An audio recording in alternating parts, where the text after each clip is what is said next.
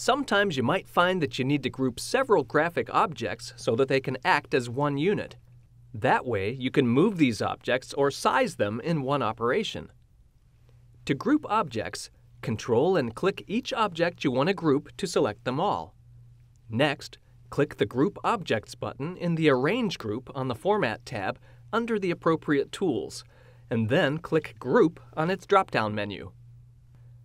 After grouping several graphic objects, whenever you click any part of the mega object, every part is selected.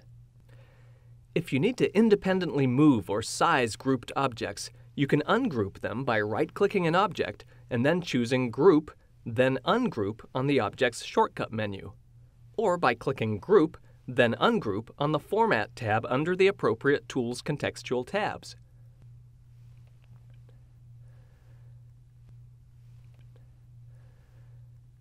The Selection task pane enables you to control whether graphic objects are hidden or displayed. To open the Selection task pane, select one of the graphic objects on the worksheet and then click the Format button under the respective Tools contextual tab.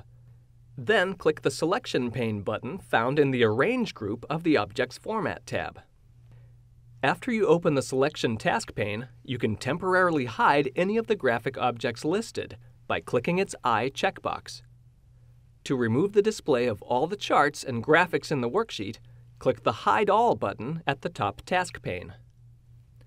If you want to redisplay a hidden graphic object, simply click its empty eye checkbox to put the eye icon back into it.